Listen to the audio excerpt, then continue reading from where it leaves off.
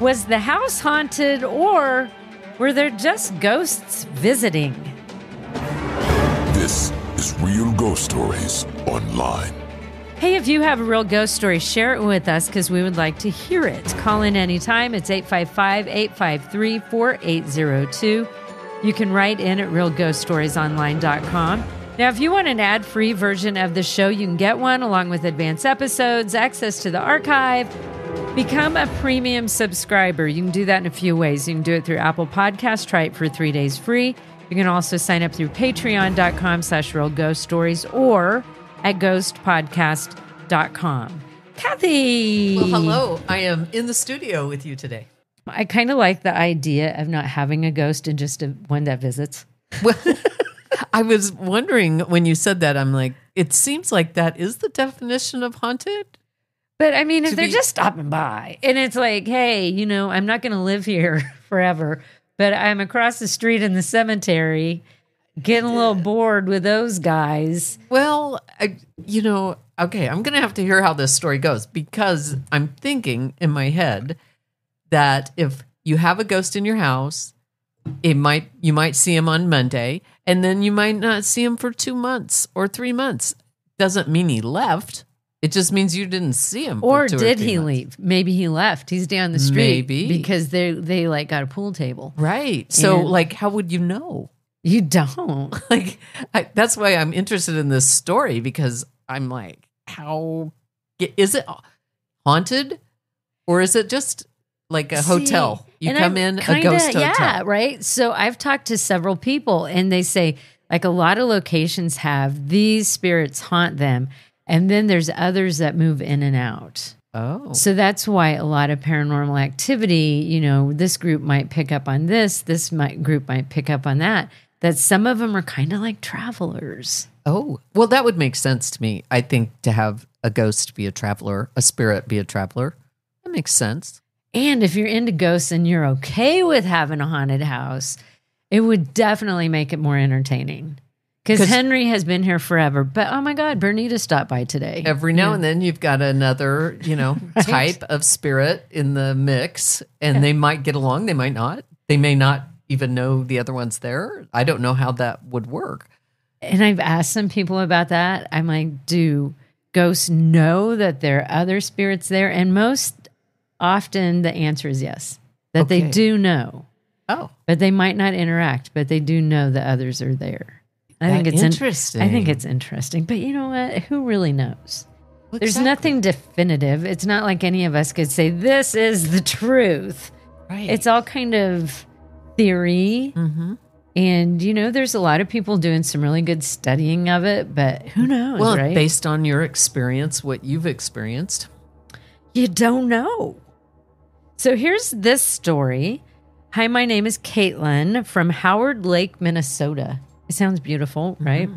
I am a new EPP subscriber, but have been listening to your podcast for some time now. I wanted to tell you about my experience from when I was a kid. I have so many stories, but maybe I'll tell more later on. These are the ones that stick the most. When I was about 5 or 6, my parents split up for the last time.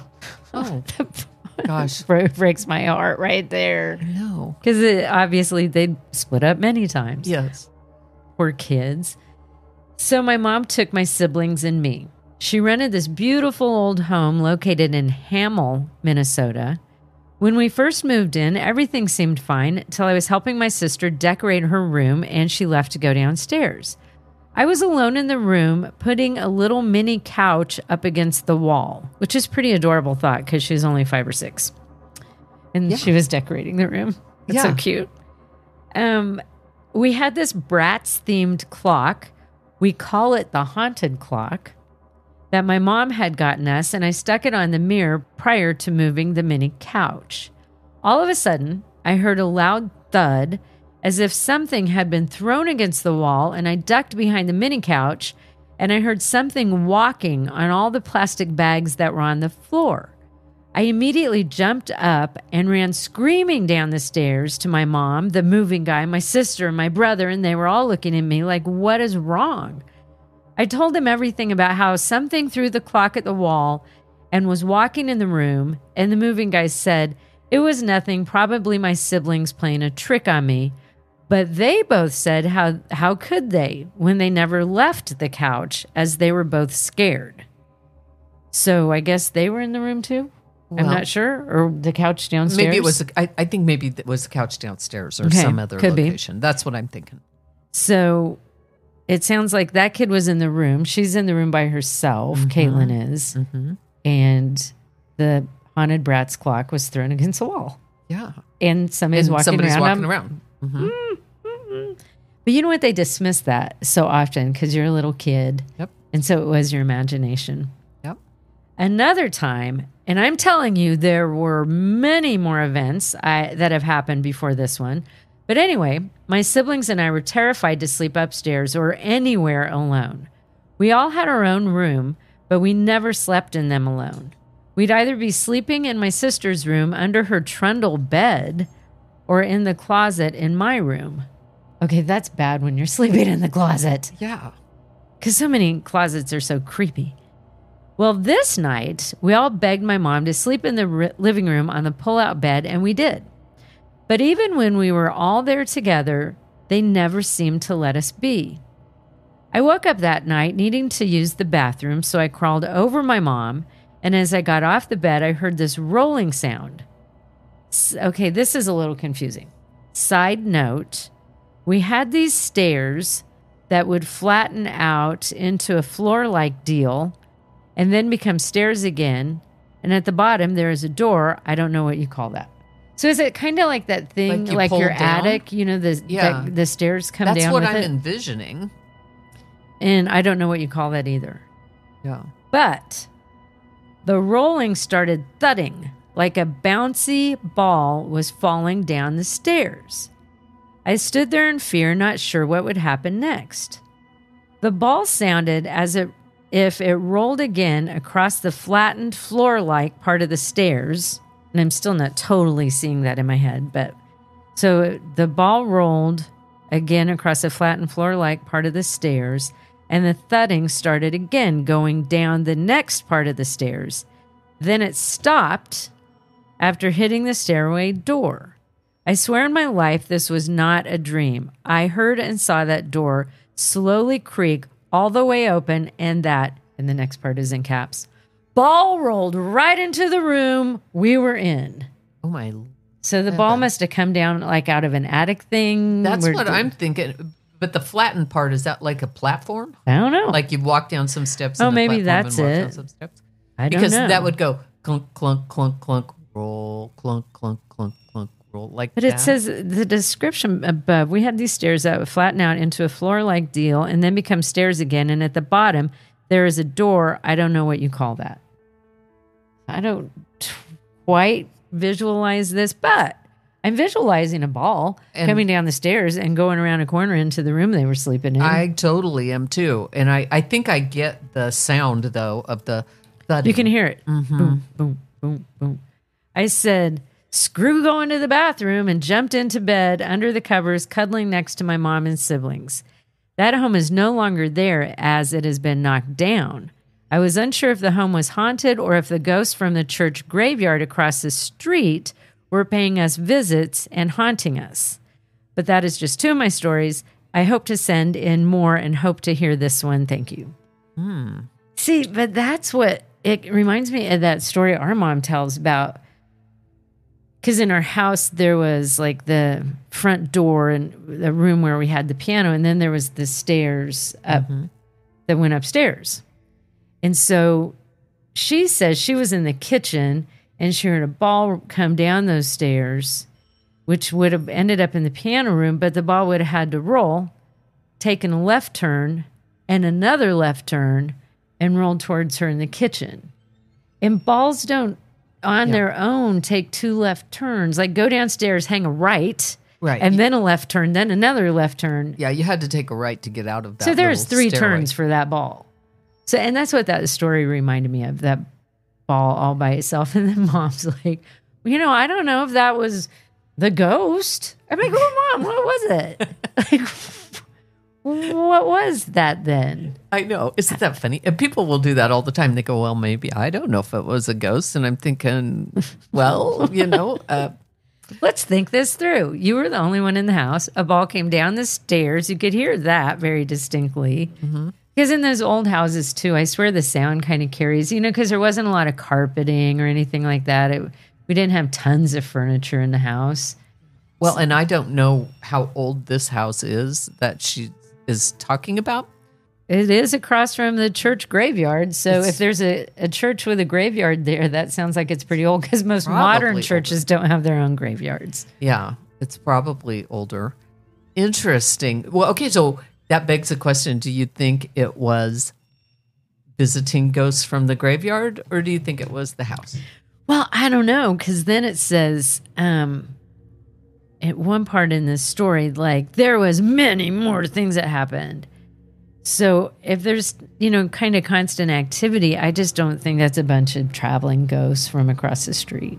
I don't either. I don't Makes get me the feeling think something. Now, that's creepy, to look out at night and see a cemetery. Yeah. It also kind of makes me think it could be the spirit of a child. Because toys threw the Bratz clock. It was in the room with the kid, the ball. Yeah. I don't know. It does sound like that. Here's another one. Okay. Another story for today, kids. Hey, guys. When this story took place, I was a freshman in college, and my mother had convinced me to stay living at home so I wouldn't be financially strapped down and stressed about school. And I'm going to interrupt right here because I get that. And a lot of kids are like, man, I want to get out, move out on my own. But you know what? Once you do, it's really expensive. And if you could stay living someplace for free, it's just, man, if somebody told me right now, if you're going to college, stay here for free, I'd be like, I will be in college forever. I work with college kids every single day. Yes, you do. I cannot tell you what a relief that would be in 10 years that they didn't have all of those bills because up. It's expensive. So it continues. Well, I ended up being stressed out because the homework load I had was tremendous. It wasn't out of the ordinary to stay up most of the night and work on my schoolwork. Well, one night I was up about 3 a.m. and I started hearing a voice.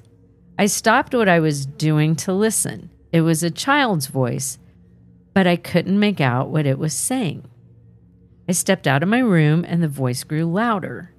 I went into my mother's room and told her what I was hearing.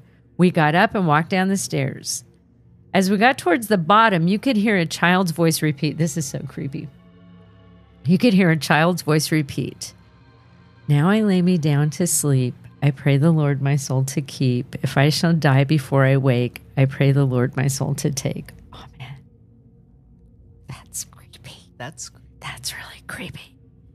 Creepy.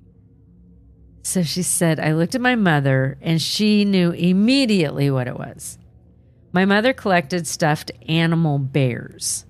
She had bought this one from a thrift shop and had washed it to kill any lice or anything that might be living on the bear. And my feeling about that is if I have to wash something to kill the lice before I bring it into my house, it ain't coming home with me. No. She didn't know at that time that there were electronics inside and they had short-circuited when she washed it. We put the bear in the garage so we didn't have to hear it and went back to bed. Okay. I mean, good idea, but still creepy. Like, it has to be battery operated, right? Or it's something. Yeah, but I suppose it could have been somehow shorted when it was washed and just doing that.